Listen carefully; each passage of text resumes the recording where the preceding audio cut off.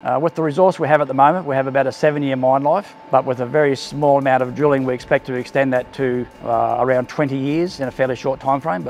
Well, welcome Jim to the studio. It's amazing to have you here. Now, could you shortly introduce who you are to the audience at home? Yeah, sure, Stein. I'm Jim Jackson. I'm the General Manager here at Laiva Gold in beautiful sunny Finland.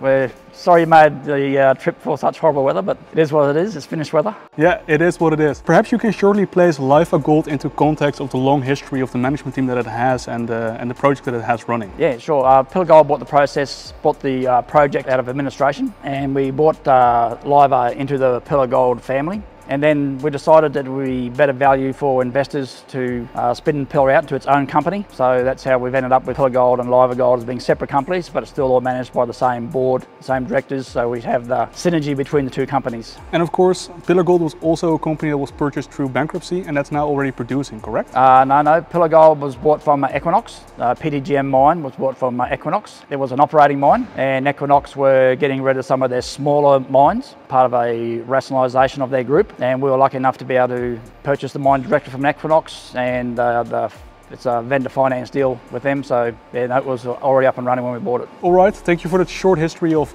Pillar Gold.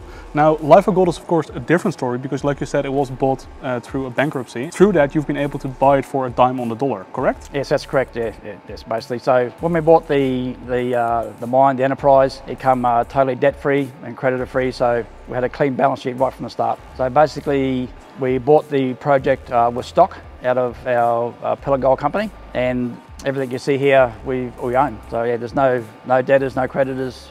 We don't owe any banks any money, nothing. And could you shortly walk us through what we have here at Laiva Gold? Because we have a processing facility, but we also have a mine with a certain life of mine attached to it.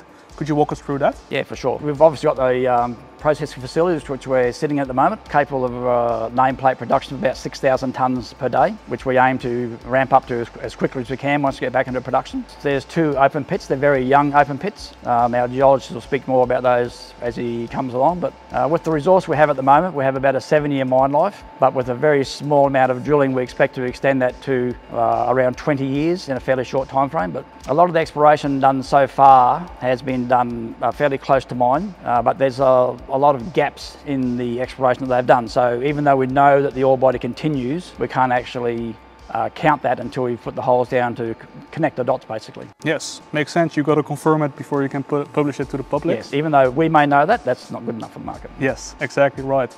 And what time frame are we roughly looking at to get this beautiful processing facility up and running? We're aiming to come into production in spring 2024. At the moment, we're busily using the time while we're in care and maintenance to try and trim some of our costs. And as we go forward, we want to have all the day-to-day type activities that normally mines do trimmed down to the most efficient and cost-effective scale that we can. So this is one of the things we're doing during the care and maintenance period. I mean, obviously we're looking after our plant, we're looking after the environment, we're doing all those type of things, we're fine-tuning our mining plan, but we're also looking at ways that we can reduce costs going forward.